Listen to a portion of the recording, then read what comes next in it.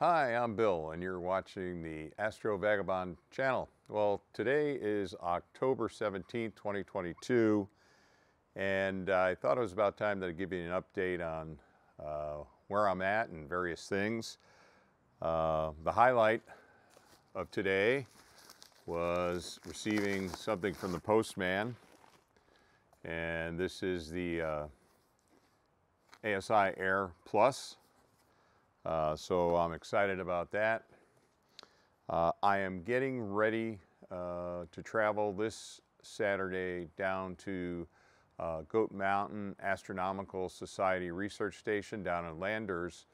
And then on the 26th, I'll be moving over to Borrego Springs for Nightfall 2022. It's a big event that's held each year, and there should be 100 plus astronomers and astrophotographers. It's a fantastic event. I'll be down there for 4 nights, I believe, and it should be a lot of fun.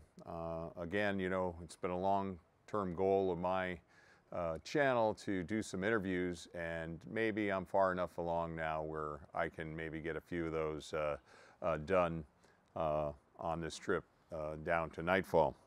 So I wanted to give you a couple updates. You know, one is the ASIair, and just real quickly, I don't really do unboxing videos, but for those of you that may not be familiar, here it is. Got an antenna for the wireless. DC 12-volt output ports. Got a PC connector, I guess here for a memory card. And then Ethernet connection and some USB ports. Now, I'm not being critical of this device. I'm being critical of me in a sense, of not doing my homework to understand that this will not drive a dew heater. So I just mentioned that. If that is important to you, then you're going to need to figure out another solution. Again, I'll figure that out. But initially, I came to that realization about a week ago, and I haven't taken any steps to find a solution. So if you're using something for your dew heater control, please let me know, put it in the comments, and then I can check that out. Most places where I image and the time of year that I image, since I'm mobile and I'm generally down in the Southern California desert in the wintertime, I don't do a lot of imaging from my backyard yet. Dew is not an issue for me. Even up in Blue Canyon Airport during the summer months, I did not encounter any dew conditions.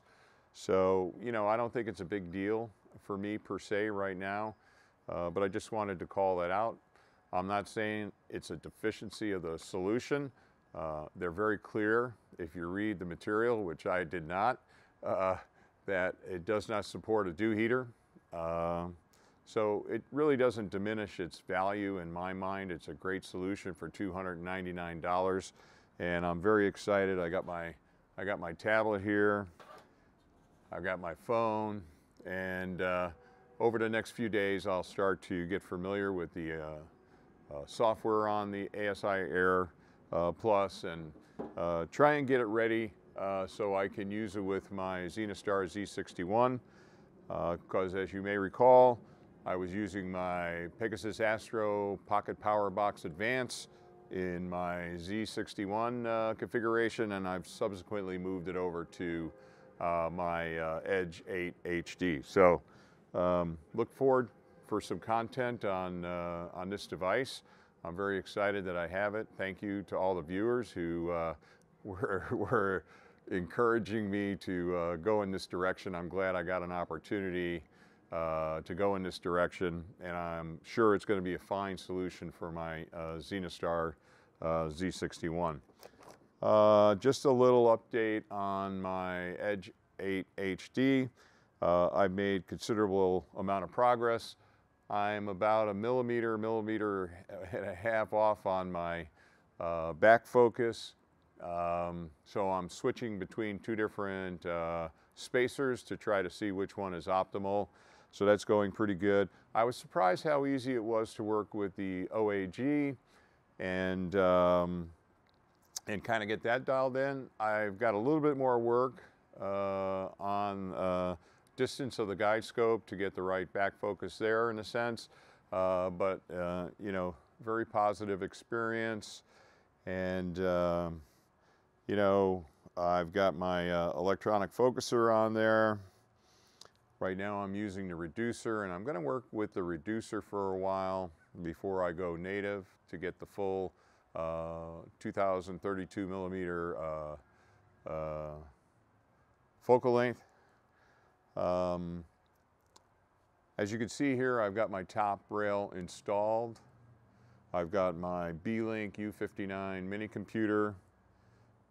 I've got my Pegasus Astro Pocket Power Box Advanced, which is feeding the power to the B-Link, so that's working out very well. I have a little USB drive that I'm using to copy data, using RoboCopy and Nina onto a second drive so I can easily transport that to my laptop where I run PixInsight, and that's working out very, very well. So I still have to install my dew heater on my EdgeHD. Pretty straightforward to do. I'm just waiting for a night here in San Mateo where hopefully if I pull my mount out and get everything rigged up, I can also collect some data. We've been having a lot of cloud cover, marine layer this time of year, which is not that unusual. So overall, I think I'm in pretty good shape for my trip come this Saturday. If I don't get everything done here, I will get it done in Landers. It's supposed to be clear both nights. As we get later into the year, our nights get longer, so we get more imaging time. So I'm very excited about getting going. Now, it'll probably be fun running two mounts, but you know, why not? If you got them and two telescopes, why not do it? So I think those are kind of the major things as far as an update here as of October 17th, 2022. I'm very excited. I'm looking forward to galaxies with this Edge 8 HD, and very excited about getting the ASIAir Plus up and running and learning what that is all about, and then sharing some of my experience around the ASIAir with those of you who may not already be ASIAir owners. So again, I generally don't make recommendations. What I try to do is just share my experiences and then allow you to ask questions through the comments. I'll answer those questions, but I don't think so far that I've basically recommended any equipment. I just share my experiences, what it's like to learn how to use it, and let you, the viewer, make your own decisions about what's appropriate for you based upon your needs and your circumstances. So, okay, just wanted to give you an update.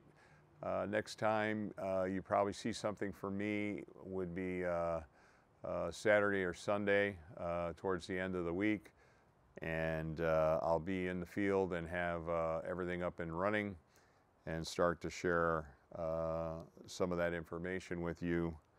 Other than that, if you like this kind of content, please give it a thumbs up. As always, like, share, and subscribe wherever you may be in the world. Hopefully you're getting some clear skies. And other than that, till next time.